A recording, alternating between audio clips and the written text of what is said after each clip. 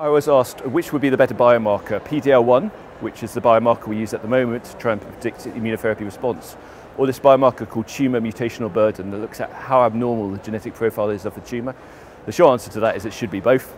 It may be that as we bring chemotherapy and immunotherapy together, PD-L1 is less important, and that maybe tumor mutational burden may become more important, but how we can get the results turned around in a quick and meaningful manner, it still remains to be seen. The rest of the talk was a talk by Professor Blackall, who gave a really nice talk on how we might use blood tests to try and guide our patients, not only in terms of circulating tumour cells, but circulating free DNA.